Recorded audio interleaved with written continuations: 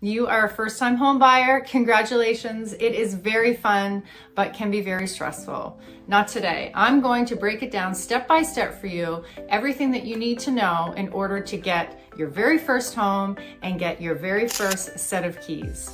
The best is yet to come, so make sure you stick around to the end.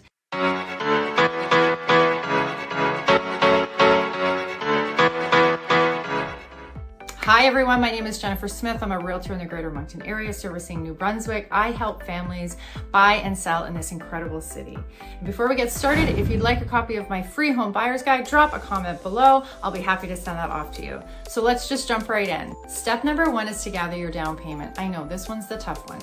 However, how much do you actually need? Well, ideally you'd want to put down 20% on your mortgage. If you don't have that, don't worry. You can put down as little as 5%. Where are you gonna get the money? Well, you can tap into your RSPs and you can also take it as a gift. So step number two is pre-approval. So before you go out house hunting, you need to sit down with a loan officer or mortgage specialist and get your pre-approval in place. This determines how much money you're able to spend, what your mortgage will be, and what your interest rates are going to look like. Now it is in depth. You do have to provide them with a lot of paperwork and a lot of information, but this shows not only your realtor, but it shows your sellers that you're serious and that you have action that you can take if you find a home that you love. Step number three is to work with a realtor. We can negotiate you a great deal. We have your best interests at heart.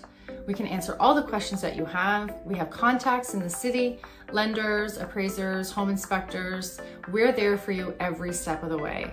And in most cases, our services are free for the buyer because the seller pays the commission. Step number four is the fun part. This is where you get to start shopping for homes. So with the sheer number of homes, it's a good idea to separate your wants and your needs. Do you want a fixer-upper or do you want something that's turnkey? That way you can start to whittle down the homes that you really want to see. Ideally, you'd want to keep this between 5 and 6. Your realtor will set up the viewing appointments. More than 5 or 6 a day and it gets overwhelming.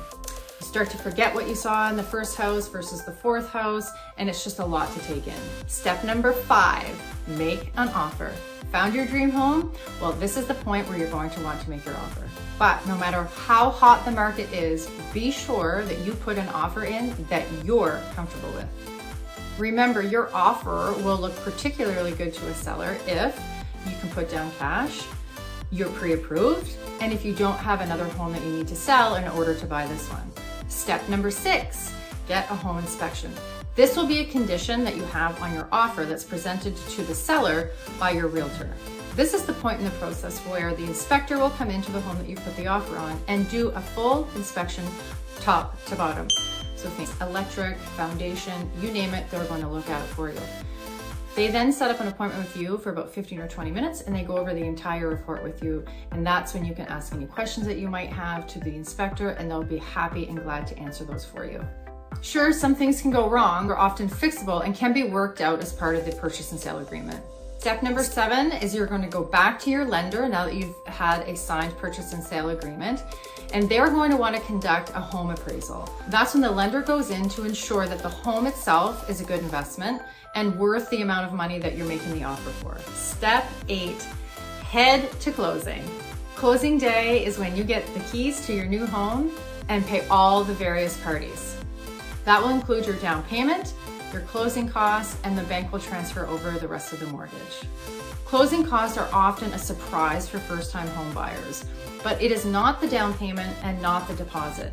It is additional fees that are payable at the day of closing, and those normally include the lawyer fees, property tax adjustments, title insurance, title transfers, and a few other processing fees. Closing fees can average anywhere from 2 to 7% of the home price. Step number 9, you get to move into your brand new home. Congratulations. You've put in the work, you've done all the steps that you needed to do to get you here today. So now you get to enjoy and celebrate.